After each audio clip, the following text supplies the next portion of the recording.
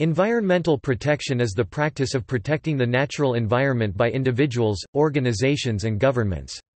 Its objectives are to conserve natural resources and the existing natural environment and, where possible, to repair damage and reverse trends. Due to the pressures of overconsumption, population growth and technology, the biophysical environment is being degraded, sometimes permanently. This has been recognized, and governments have begun placing restraints on activities that cause environmental degradation. Since the 1960s, environmental movements have created more awareness of the various environmental problems.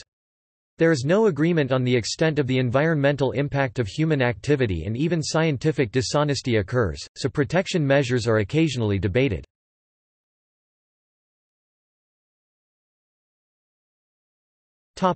Approaches with regards to environmental protection.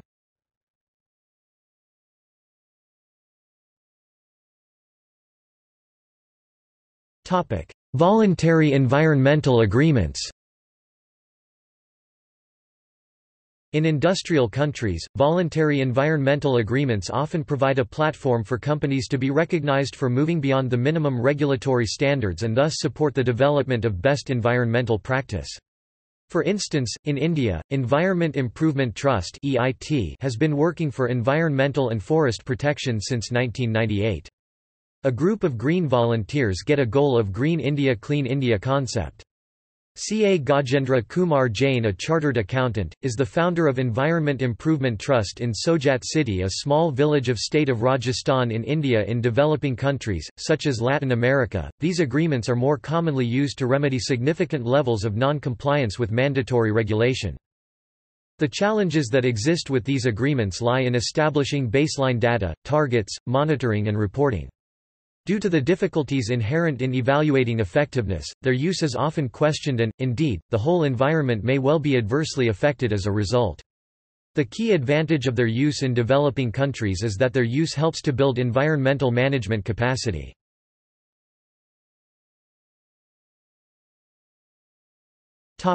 Ecosystems approach. An ecosystems approach to resource management and environmental protection aims to consider the complex interrelationships of an entire ecosystem in decision-making rather than simply responding to specific issues and challenges.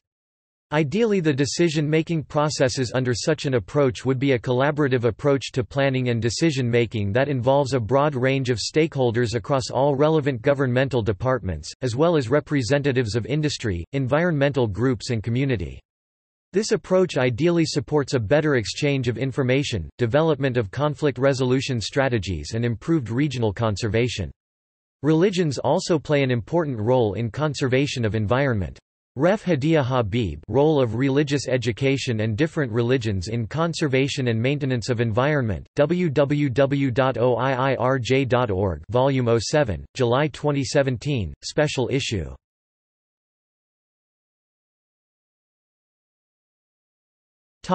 International environmental agreements.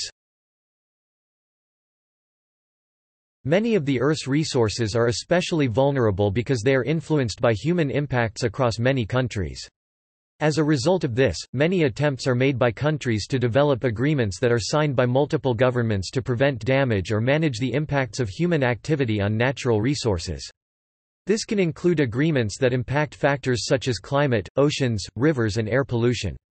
These international environmental agreements are sometimes legally binding documents that have legal implications when they are not followed and, at other times, are more agreements in principle or are for use as codes of conduct. These agreements have a long history, with some multinational agreements being in place from as early as 1910 in Europe, America and Africa. Some of the most well-known international agreements include the Kyoto Protocol and others.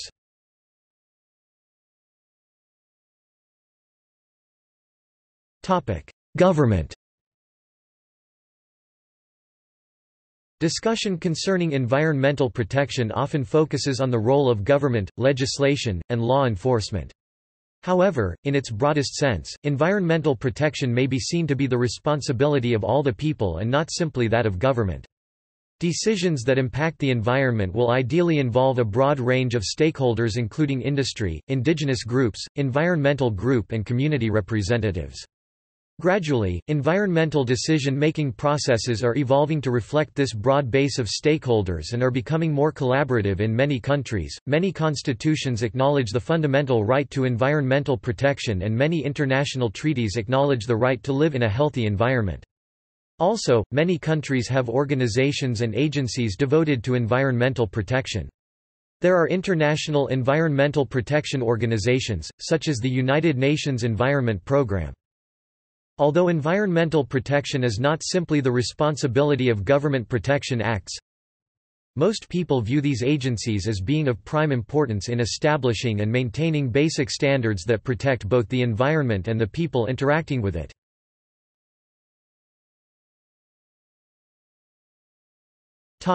Tanzania. Tanzania is recognized as having some of the greatest biodiversity of any African country. Almost 40% of the land has been established into a network of protected areas, including several national parks. The concerns for the natural environment include damage to ecosystems and loss of habitat resulting from population growth, expansion of subsistence agriculture, pollution, timber extraction, and significant use of timber as fuel. History of environmental protection. Environmental protection in Tanzania began during the German occupation of East Africa 1884 to 1919. Colonial conservation laws for the protection of game and forests were enacted, whereby restrictions were placed upon traditional indigenous activities such as hunting, firewood collecting and cattle grazing. In year 1948, Serengeti was officially established, the first national park for wild cats in East Africa. Since 1983, there has been a more broad-reaching effort to manage environmental issues at a national level, through the establishment of the National Environment Management Council and the development of an Environmental Act. In 1998, Environment Improvement Trust start working for environment and forest protection in India from a small city Sojat. Founder of Environment Improvement Trust is C.A. Gajendra Kumar Jain, working with volunteers.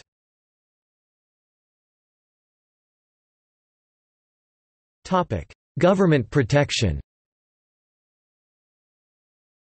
Division of the Biosphere is the main government body that oversees protection.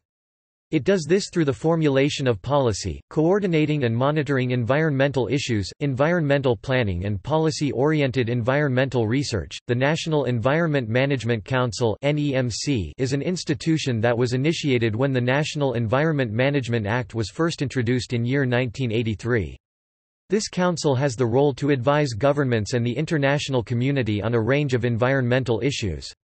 The NEMC the following purposes: provide technical advice, coordinate technical activities, develop enforcement guidelines and procedures, assess, monitor and evaluate activities that impact the environment, promote and assist environmental information and communication, and seek advancement of scientific knowledge. The National Environment Policy of 1997 acts as a framework for environmental decision-making in Tanzania.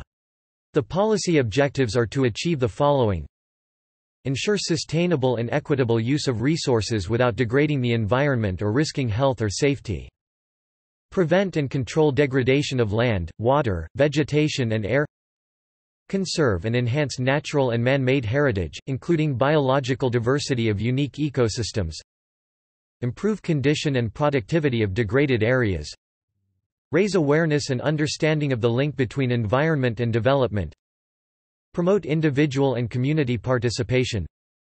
Promote international cooperation greater than use eco-friendly resources. Tanzania is a signatory to a significant number of international conventions, including the Rio Declaration on Development and Environment 1992 and the Convention on Biological Diversity 1996. The Environmental Management Act, 2004, is the first comprehensive legal and institutional framework to guide environmental management decisions. The policy tools that are parts of the Act includes the use of environmental impact assessments, strategic environmentals assessments and taxation on pollution for specific industries and products. The effectiveness of shifting of this Act will only become clear over time as concerns regarding its implementation become apparent based on the fact that, historically, there has been a lack of capacity to enforce environmental laws and a lack of working tools to bring environmental protection objectives into practice.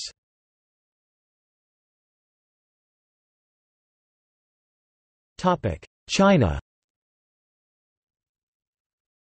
Formal environmental protection in China House was first stimulated by the 1972 United Nations Conference on the Human Environment held in Stockholm, Sweden. Following this, they began establishing environmental protection agencies and putting controls on some of its industrial waste. China was one of the first developing countries to implement a sustainable development strategy. In 1983, the State Council announced that environmental protection would be one of China's basic national policies, and in 1984 the National Environmental Protection Agency was established.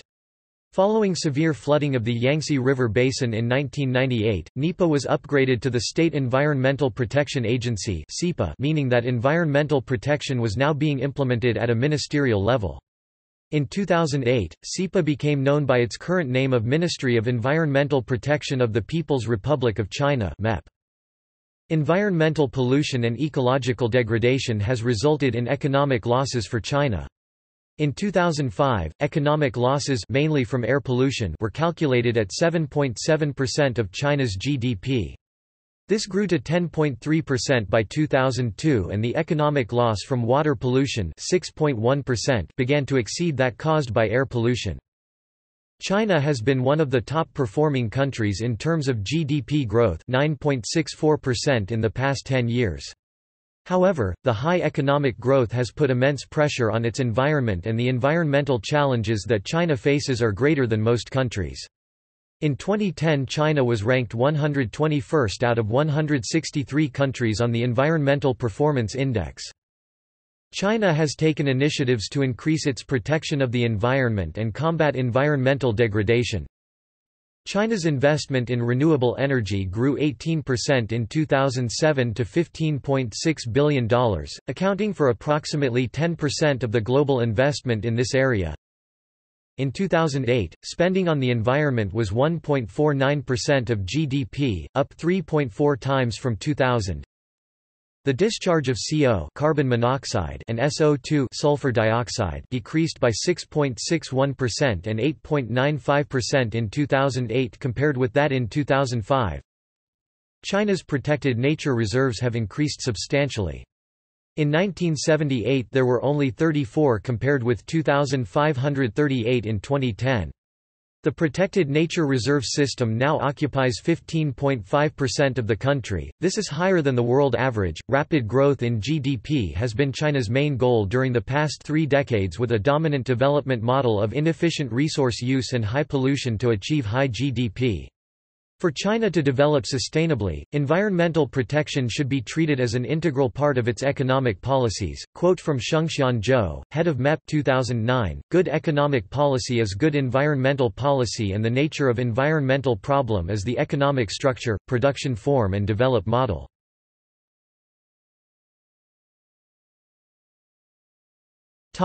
European Union. Environmental protection has become an important task for the institutions of the European Community after the Maastricht Treaty for the European Union ratification by all the member states. The EU is already very active in the field of environmental policy, with important directives like those on environmental impact assessment and on the access to environmental information for citizens in the member states.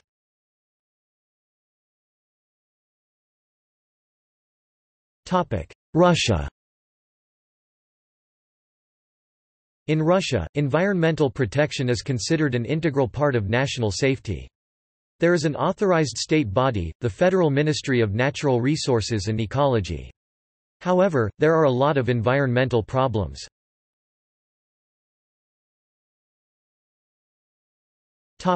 Latin America.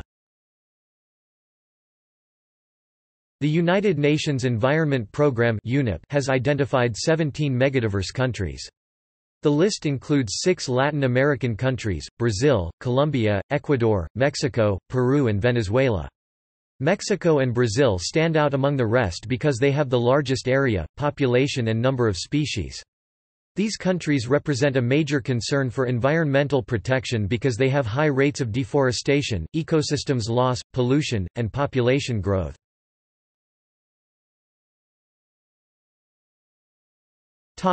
Brazil.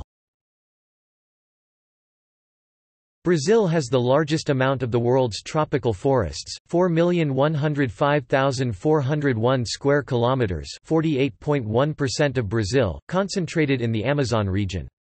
Brazil is home to vast biological diversity, first among the megadiverse countries of the world, having between 15% to 20% of the 1.5 million globally described species. The organization in charge of environment protection is the Brazilian Ministry of the Environment, in Portuguese, Ministério do Meio Ambiente, MMA. It was first created in year 1973 with the name Special Secretariat for the Environment, Secretaria Especial de Meio Ambiente, changing names several times, and adopting the final name in year 1999.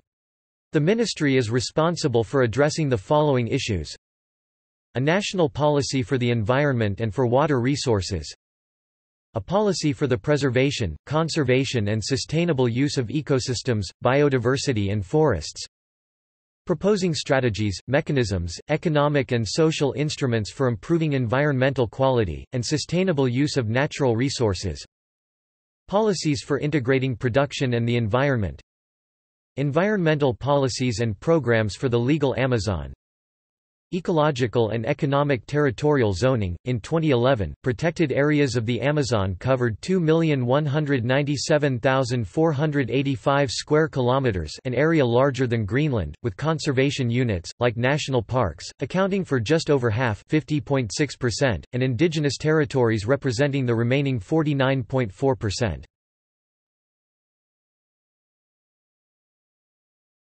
Topic: Mexico. With over 200,000 different species, Mexico is home to 10 to 12% of the world's biodiversity, ranking first in reptile biodiversity and second in mammals. One estimate indicates that over 50% of all animal and plant species live in Mexico. The history of environmental policy in Mexico started in the 1940s with the enactment of the Law of Conservation of Soil and Water, in Spanish, Ley de Conservación de Suelo y Agua. 3 decades later, at the beginning of the 1970s, the law to prevent and control environmental pollution was created, Ley para prevenir y controlar la contaminación ambiental.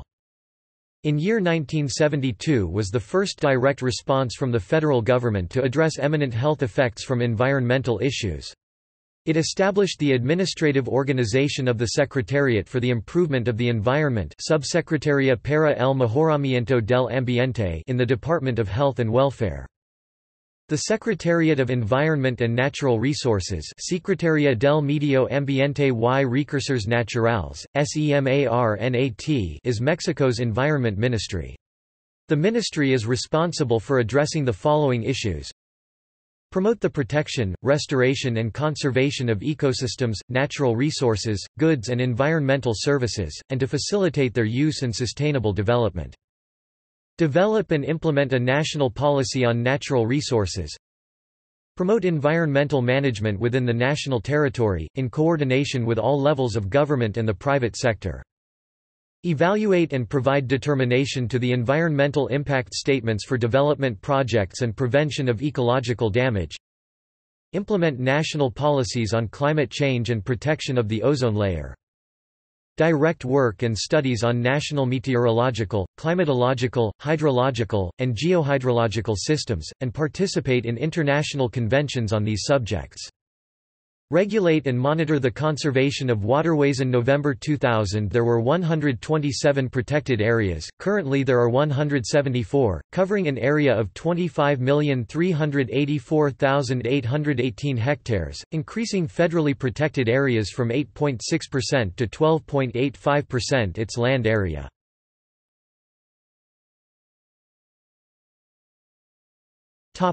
Oceania.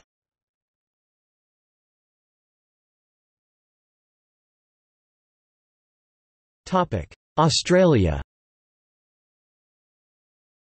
In 2008, there was 98,487,116 hectares of terrestrial protected area, covering 12.8% of the land area of Australia.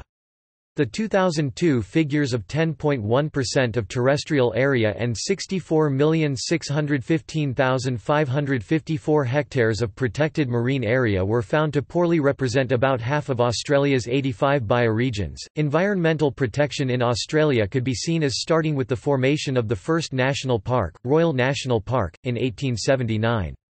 More progressive environmental protection had its start in the 1960s and 1970s with major international programs such as the United Nations Conference on the Human Environment in 1972, the Environment Committee of the OECD in 1970, and the United Nations Environment Programme of 1972.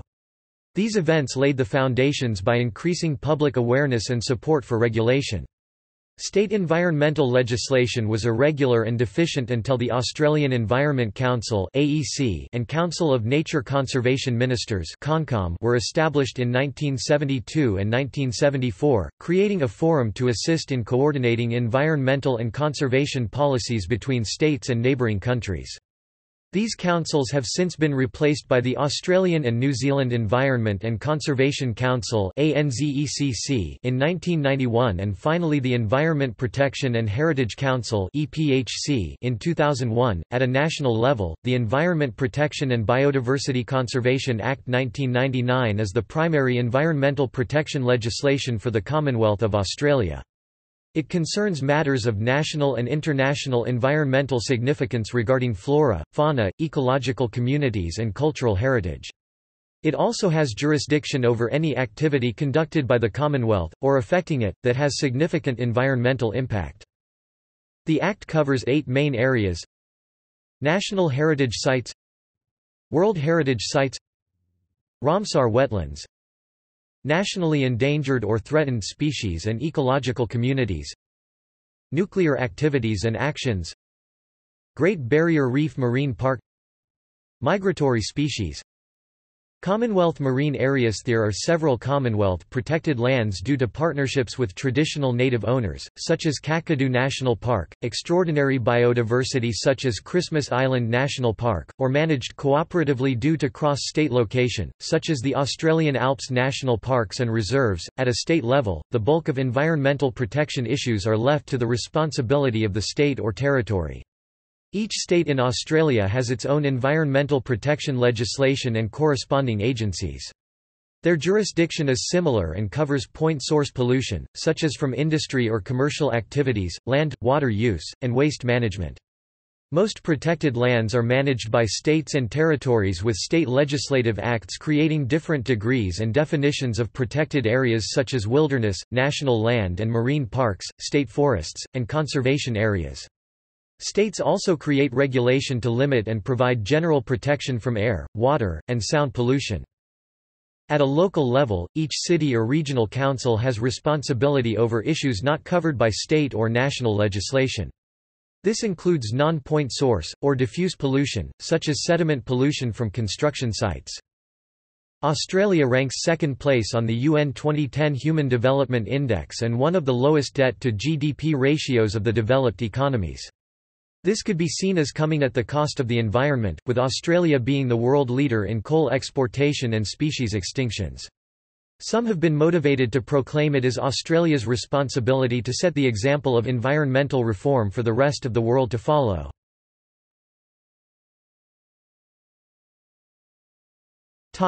New Zealand.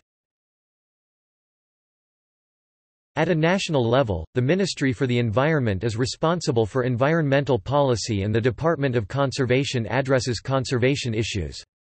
At a regional level, the regional councils administer the legislation and address regional environmental issues.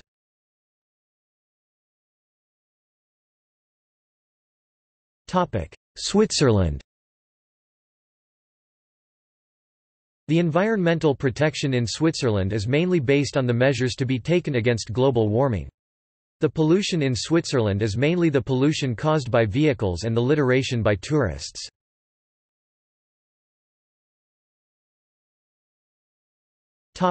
United States.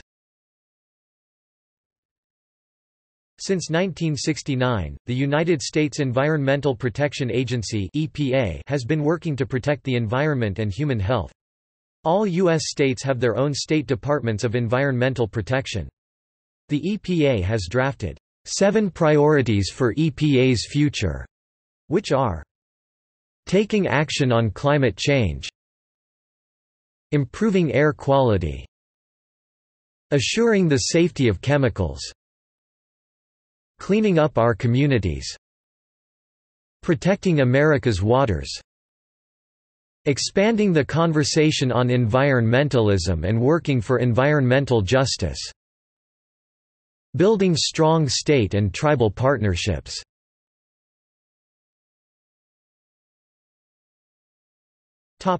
In literature. There are many works of literature that contain the themes of environmental protection, but some have been fundamental to its evolution. Several pieces such as A Sand County Almanac by Aldo Leopold, Tragedy of the Commons by Garrett Hardin, and Silent Spring by Rachel Carson have become classics due to their far-reaching influences. Environmental protection is present in fiction as well as non-fictional literature. Books such as Antarctica and Blockade have environmental protection as subjects, whereas the Lorax has become a popular metaphor for environmental protection. The Limits of Troift by Desmond Stewart is a short story that provides insight into human attitudes towards animals. Another book called The Martian Chronicles by Ray Bradbury investigates issues such as bombs, wars, government control, and what effects these can have on the environment. See also